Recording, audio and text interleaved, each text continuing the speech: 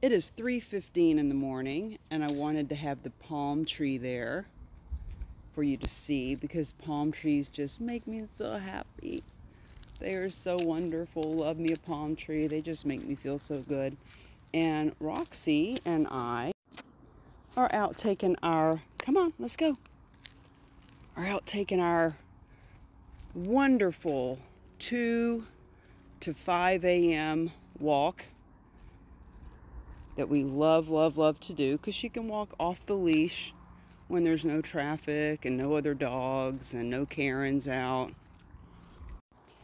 And I'm watching videos as I'm walking around of other RV van folks, RVs, vans, full-time, solo females, and just enjoying seeing their success and what they've done to create storage space and comfy, cozy space and have the ability to travel around too, and getting some inspirations for my videos and titles and things that come up. And I just feel so good feeling the weather. I mean, for God's sake, it's January 9th. And I've got on a sweatshirt and I've got to take it off because I'm hot. And guess what? Flip-flops. That's guess what? I solemnly swear I will never live anywhere that I cannot wear flip-flops every day for the rest of my life. Solemnly swear. So I just want to inspire you to get out and start taking nice walks.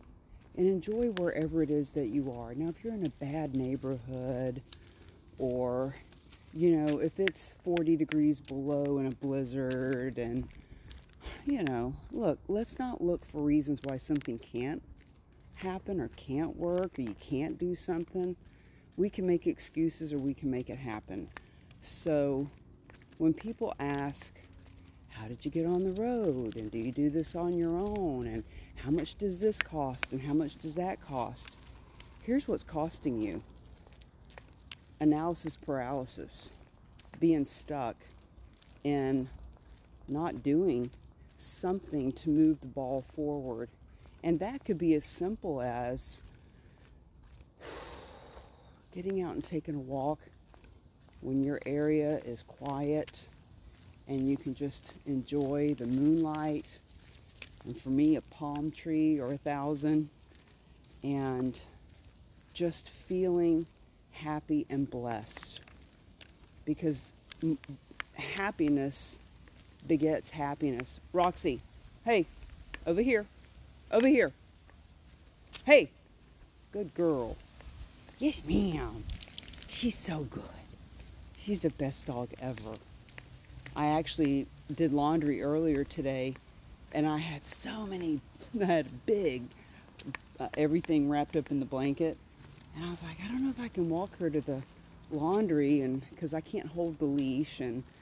But I tied her leash to my belt loop, and she knew. She knew that she needed to chill and walk calmly and not pull. So she's just really good. So don't wait to do something. It's not what you do as much as it's what you be, who you be. Are you being forward thinking? Are you being an RVer before you even have one? Are you being positive and looking for solutions and ways that something can work? Or are you constantly explaining and justifying why it can't? Because truly, we can make excuses or we can make it happen. We can justify where we are and explain why we're where we're at, or we can simply take control of our situation and do something about it. So be that fearless, what is this? Fearless, freedom-seeking freak that I know you to be.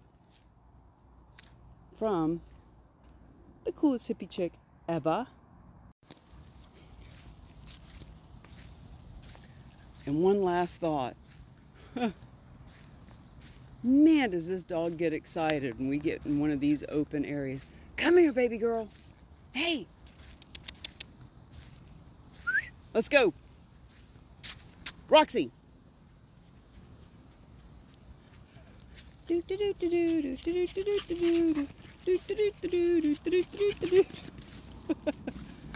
This is why. Hey, this is why we take walks at 3 in the morning. So she can get out and have fun. Oh my God, she loves it. Yes, she does. Amen, sister. Rock on.